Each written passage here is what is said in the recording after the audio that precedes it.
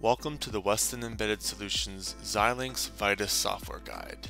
In this guide, I'll be going over how to start up a few basic Xilinx projects using our software repository. This uses our CCM software, which is based off of the Micrium Micro-C software line. Once you have downloaded the Xilinx software package from your customer portal, you'll extract it to your computer into something similar to what I have named Xilinx on my screen. This contains a folder called Setup, which is what you'll need to get the rest of the files you see in my Xilinx folder. You'll then need to install and open the Xilinx software command line tool. Once you have installed this command line tool, open it and run the setup.tcl file found in the Setup folder. This will extract all the files you will need to get your project started on one of the supported Xilinx platforms. After having run the setup.tcl file, you will see the rest of the files that I have here in my Xilinx folder. These source files will be needed as we start setting up the base project. Next, open up the Xilinx Vitis IDE and choose a workspace to work from. I have already opened a demo workspace on my computer for this demo. Let's get started now on opening up an example project that can also be used as a base. Click the Xilinx drop-down from the top menu bar in the Xilinx IDE. Then select Software Repositories, and finally click the New button to begin a new project from your local repository. Navigate to the folder where you have extracted the Xilinx repository and ran the setup file. Again, in my example here I have it in the Xilinx folder. Select the folder called UCOS and click Select Folder. Click Apply and Close. Then select File, New, Application Project. Click Next to go to the following page. Select the Create a New Platform from Hardware tab. You'll see several options in the hardware specifications menu. ZC702 will be used for the Zynq 7000 platform, and ZCU102 will be used for the Ultrascale Plus platform. We'll be focusing on these two. For now, select ZC702.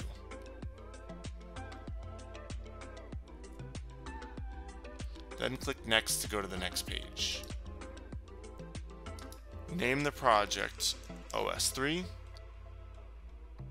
click Next,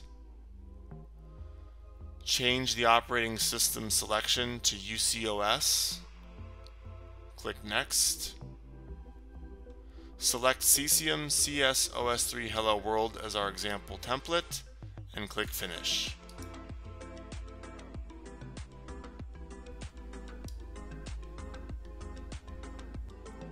Now that the project setup has finished, we should have an OS3 system file and a ZC702 file in the Project Explorer window. Open the ZC702 project contents in the Explorer. Double-click the platform.spr file, then click the board support package file under the Zynq FSBL folder. Click the Modify BSP Setting button for the Zynq platform ZC702. This allows for easy management of your project settings in the BSP. From the Overview window, click the Drivers option. This will display the various component driver combinations that you can modify. There are 4 drivers with the UCOS in their name. Replace each one of them with the equivalent name that doesn't have UCOS in it.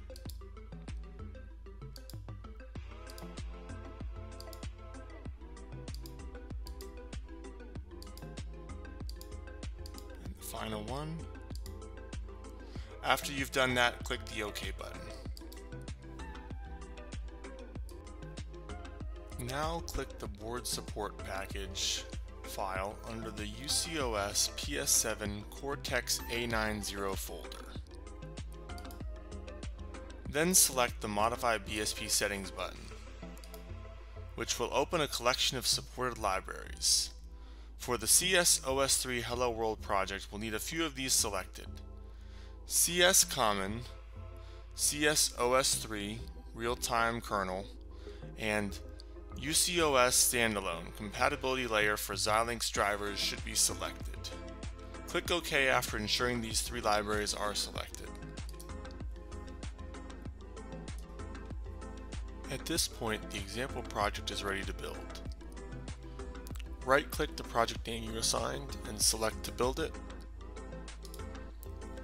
Once the build is completed, you'll be able to download your project to your board and begin testing.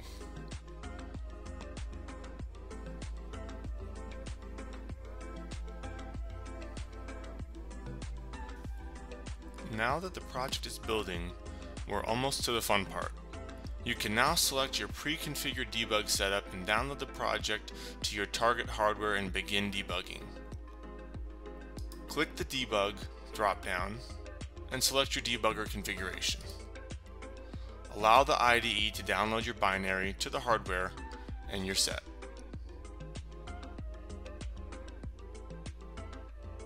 Now you can begin debugging your application. Now that we've set up a project with the Xilinx project repository, why should you care? What does this matter? Well, I'm glad you asked and will be happy to answer. Getting a base project set up with complex protocol stacks can be tricky, especially the more complex and expansive the target hardware is. While Xilinx boards are great for developing a wide array of projects, they can be very complex to get started with. It's a case of squeezing in everything, including the kitchen sink. These base projects can help you get started faster. Skip having to figure out the configuration setup for our protocol stacks and get to your application design faster. For developers, this means less stressing over low-level peripheral setups. For companies, this means spending less money getting set up and faster to market times with your product development. I hope you found this introduction to our Xilinx project repository useful to your own design decisions. Please like and subscribe, and we'll catch you on the next video. Thank you for watching.